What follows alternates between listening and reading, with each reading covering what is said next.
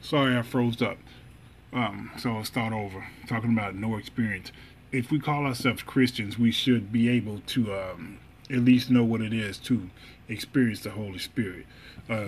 This is something that God sends to us, to those who are willing to accept the Holy Spirit. This is what God sends to us. This is our helper. He's our advocate. He's the one that little voice that tells us not to do something when we're going to do something evil or wrong. Anything that's against God is sin. So anything that's evil or wrong, of course, is sin. Where do we pick this up from? We pick this up from John.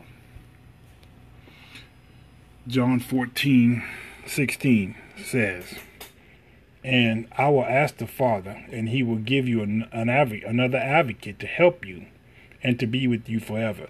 This advocate is the Holy Spirit.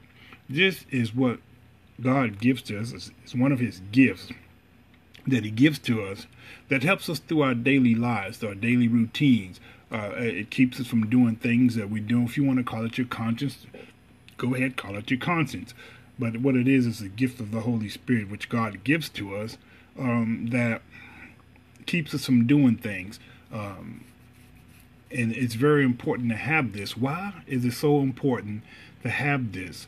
Well, let's go to John 4:24, which clearly explains why it's important for us to have the Holy Spirit.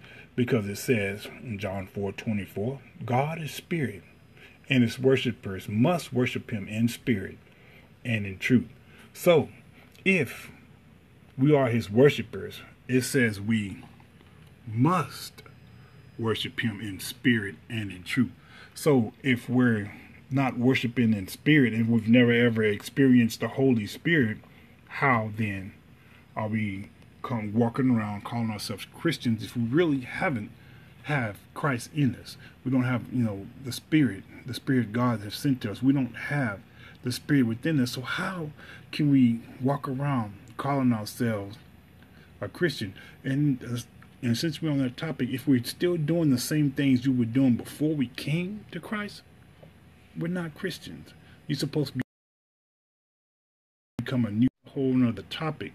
But right now we're talking about experience or no experience, which if you've never experienced the Holy Spirit, which is something that you got to learn how to distinguish between emotion and the Holy Spirit. Because you can get like a spiritual high on emotions, but that's not the Holy Spirit. You'll know the difference. When you come to Christ, you will know the difference between emotions and the Holy Spirit.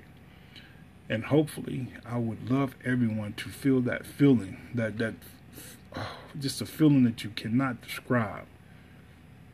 God bless you every second, every minute, every hour of every day.